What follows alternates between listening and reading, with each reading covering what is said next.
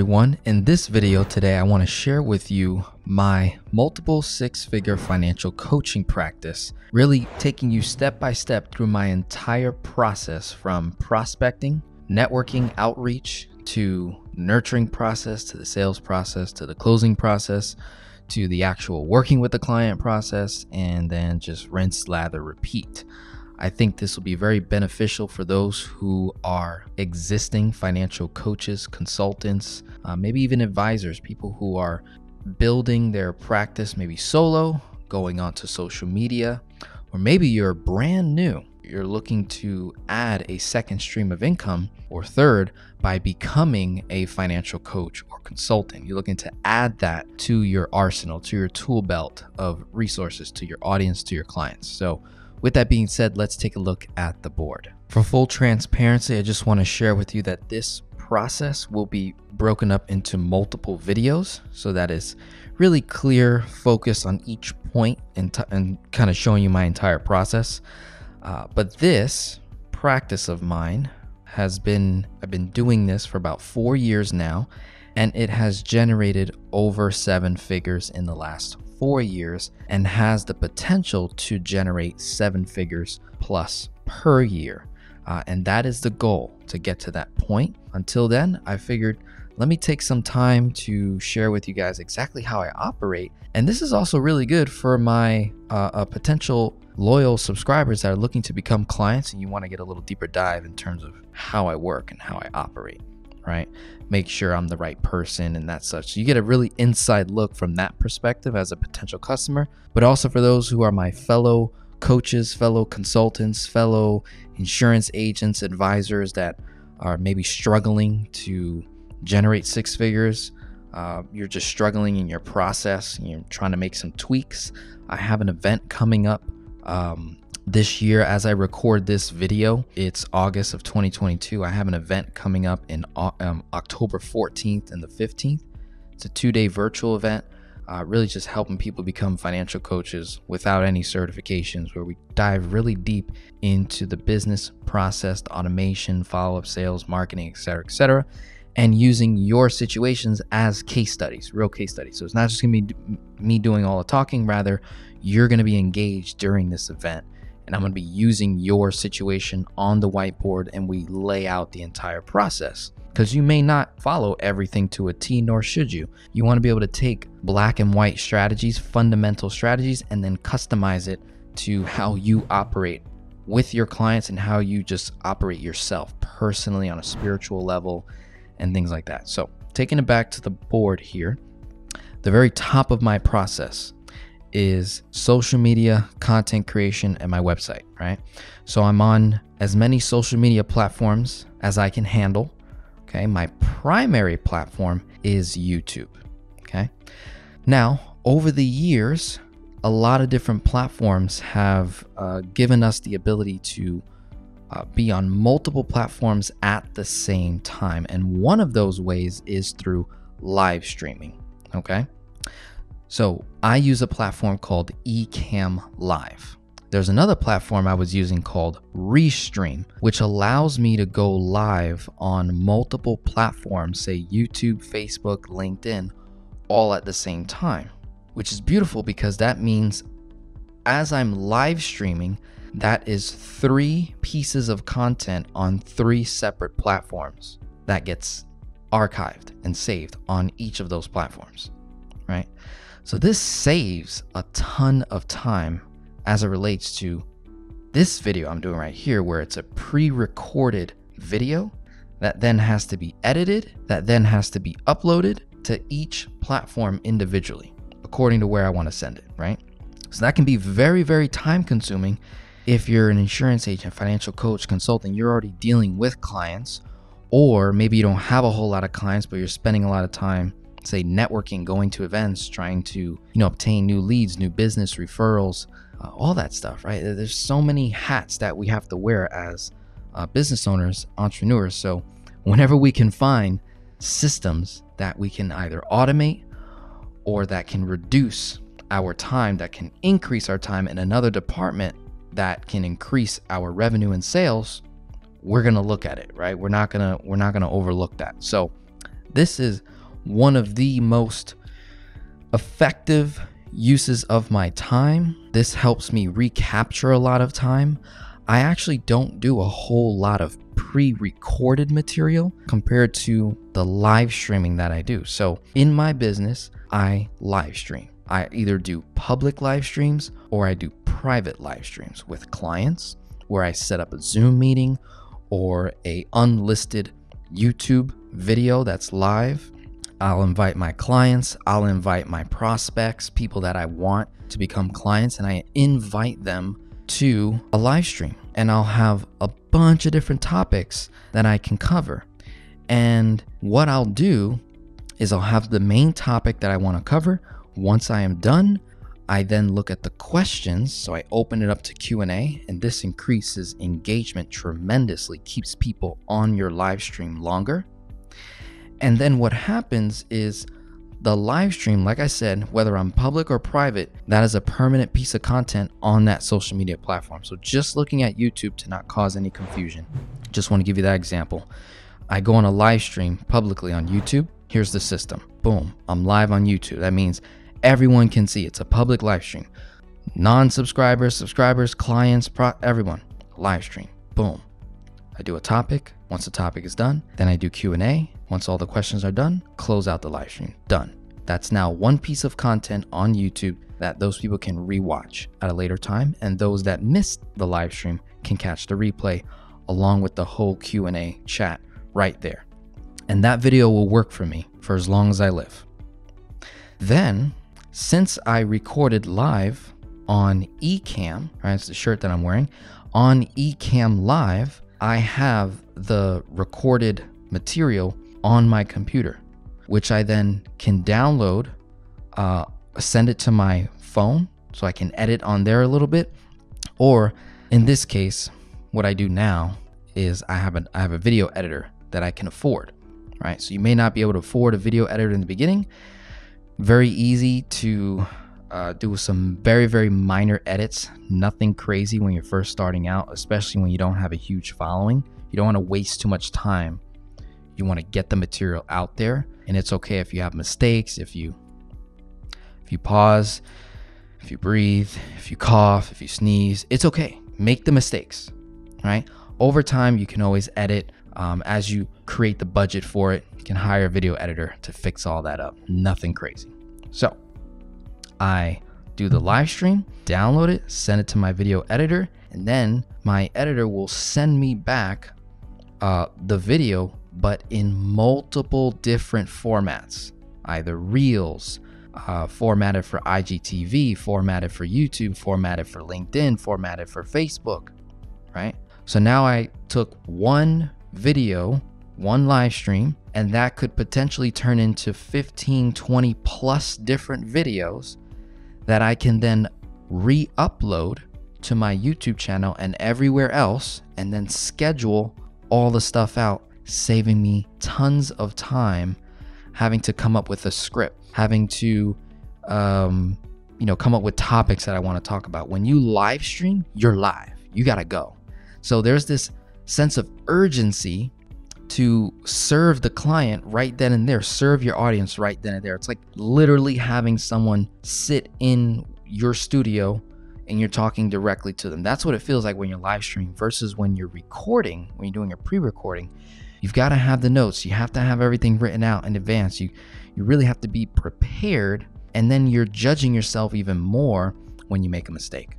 I've made so many mistakes so far, even in my speech as I've been talking. I could care less at this point, right? But in the beginning, you're going to care a lot. And to reduce that, if you switch to live streaming, you make a mistake, you're live. You got to keep it moving, right? So, and then also understanding that you can download it, re-edit it later, repost it, repurpose it for many other different things. So in my case, I repost it, and I also repurpose it either in my course. I can repurpose it as, a sales tool, a marketing funnel tool, a promotional tool, so many different things I can do. And I just rinse and repeat in terms of this process right here. Then moving down the line, once someone sees the live stream, what's going to happen? Some way, shape, or form, they're going to land somewhere on my website, on the landing page, contact form, the different links that I'll provide them. I'm sending them somewhere. I'm giving them an action step while they're watching me. So it's going to take them here to either landing page or contact form. From there, their next action step is completing the contact form, which will put them automatically from this point on. Most of this is like automated, right? The website, once you have it, automated. Landing page, once you have it, it's automated. The contact form, automated. So they fill out a contact form. I get notified. They get notified. Hey, thank you for filling out the contact form. Boom, boom, boom. Here's what's to expect. They then get put in an email newsletter that's going to nurture them. It's going to provide additional resources and information that either leads them to products and services that I was talking about on the live stream, right? So it's going to be continuing to answer more and more questions as they move along my process. So they go from filling out the contact form, they get put on an email newsletter. They're then put into a nurture sequence. This can be as long as 6, 9 months, almost a year in my case. At some point, it might happen during the live stream. It might happen during the nurture sequence, but eventually they become a client, right? They purchase a product or service that I'm providing to them. So boom, they become a client. Then what happens shortly after is they will have access to the courses. So automatically they'll be given an email. Thank you for your purchase, right? They'll get a receipt. Welcome, boom. Then they'll get access to my course. I use Kajabi here. It'll notify them their login information, where to go. And then I have additional emails and resources that goes out saying, hey, did you log in? Hey, how are you? Here's where you get started, da, da, da. So in addition to getting access to the courses, they get access to the community, and then they will send their numbers to me. They might send it all the way up here. They might send it during the live stream, because I always tell people, listen, you want to work with me, I need to know your numbers. You could tell me your whole life story. That's not going to help you until I have the numbers, right? So I make that part of the process. Hey, what are your numbers? What are your numbers? What are your numbers? Because once I have the numbers, I mean everything, right? So I have a spreadsheet that they'll get as soon as they contact me or hit my landing page or join my private community or get on the newsletter. At some point, they're going to receive that financial spreadsheet. They're going to start working on it, and then they might feel compelled, trustworthy enough to send their numbers to me. So they might send their numbers after they become a client or before. Either way, something at some point is going to trigger a sale, right? From there, once they send the numbers, then, and this can sometimes be manual, other times it's automated based on if they became a client. If they became a client, it'll automatically show them where to book a call. And then I have videos that instructs them not to book a call unless you have your numbers, questions, everything in line, right? So I'll say, look, you can book a call in advance, say 30 days out or 15 days out or however far out. But as long as you send me your numbers in advance to me along with your questions, I inform them this is going to help me maximize our time together, because we only have an hour each session, let's say. And I want to maximize, I want to give you the utmost value. So when they're accessing the courses in the community, they're given prep work automatically. They'll see the pregame work that I provide for them. Then they see the book a call process, right? And this is great.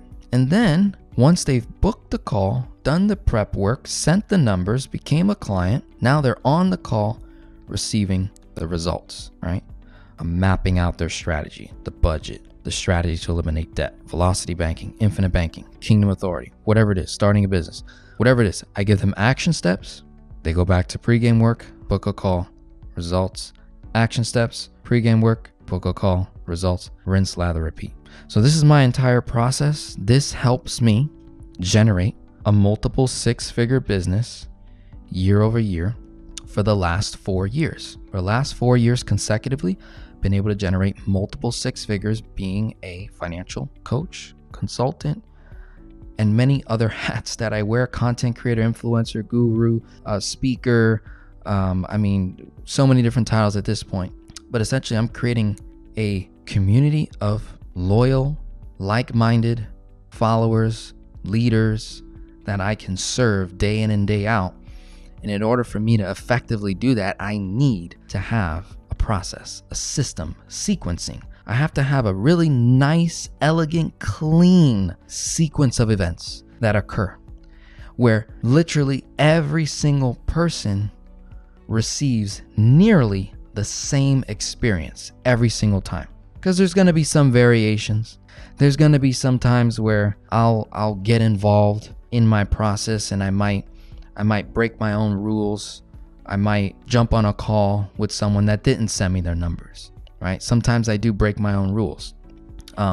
It's not ideal. I've learned that when I don't follow my system, more often than not, it does not yield the best fruit. For example, when I break my own rule and I hop on a phone call with someone that didn't fill out their numbers, that didn't send me their questions in advance, usually the first 20, 30 minutes or so, we're just trying to figure out their numbers. How much money do you make? How much do you spend? And what's your total debt?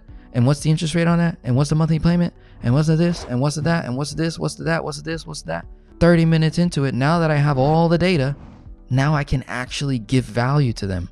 So they didn't start receiving the value till 30 minutes into the call. I truly don't like operating that way, but sometimes, and this is where I get the feeling of whether it's Holy Spirit working through me, God speaking to me in a way, and I'm like, should I do this, Lord?